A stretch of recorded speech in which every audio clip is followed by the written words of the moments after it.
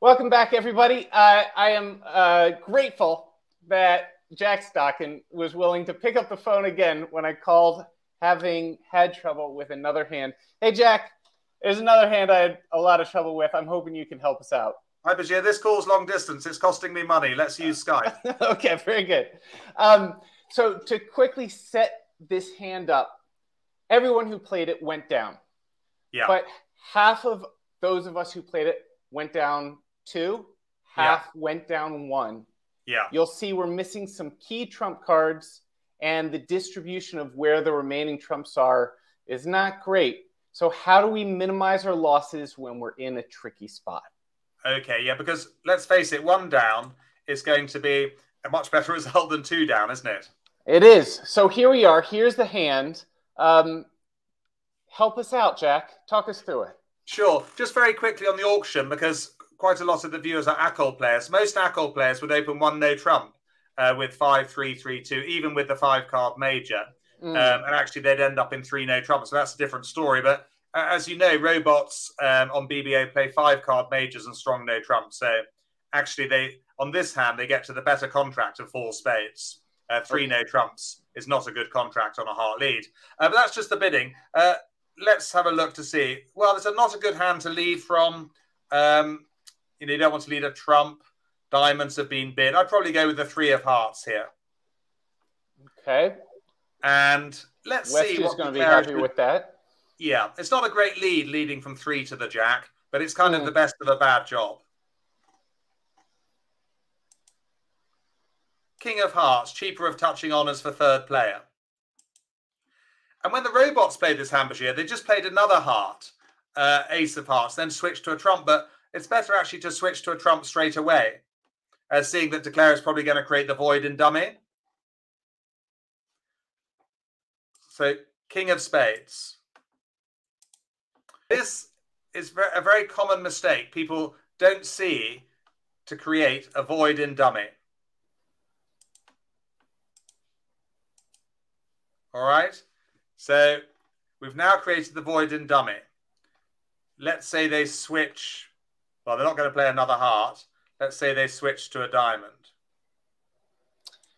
And so by creating that void in hearts, we have a better tack than just to play out the trumps, which we know are not going to work out so hot for us. That's why some people went 2 down on this hand. They lost 3 heart tricks and the queen jack of spades for 2 down. So we can limit our losses now by playing the 9 of hearts and roughing, well, I might as well go with the 10 of spades, trumping high. Do you see that's created an extra trick for us? And now we can draw the trumps, you see. We don't know that they're 4-1 at this stage. We're hoping they're 3-2, in which case the trumps are 3-2, which is a 68% chance, by the way, for those who like percentages. We're going to make this contract. It's only now that we realize, okay, we're going to go down. Yeah. East has both the queen and the jack. There's just nothing we can do about it. But at least we've picked up that extra trick that we wouldn't have if we had started with the trumps. Exactly. So we've limited our losses to 1 down, which isn't a bad result. 4 spades was very unlucky to go down. And there's nothing we can do. We have to lose to the queen jack of spades. Well, thank you, Jack. Yeah, it's often these hands where, when things aren't working out, I tend to panic and just set the room on fire. And it's a challenge to remember, even if we know we're going down, we have to keep the losses to a minimum, stay focused, still look for the opportunities.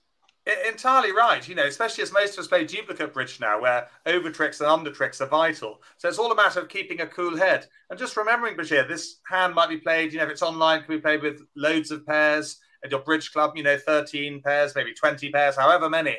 But you just got to think that everyone else is probably in the same contract, and you've just got to try and do as well as you can. So, yeah, the thing is not to panic and think, if I go 1 down on this hand, I'm still probably going to get a reasonable result. Well, thank you, Jack. We appreciate you, your guidance. To the folks who joined us today, thank you for watching. Send in any interesting hands that you play. You can share them with us at hello@LBO on Bridgebase. You can export it and send it to hello/LBO. Jack, we'll send you some more hands. Thank you. And yeah, just remember, I'm teaching live on your website 3 times a week. If any of the viewers would like to join us, we always have a lot of fun.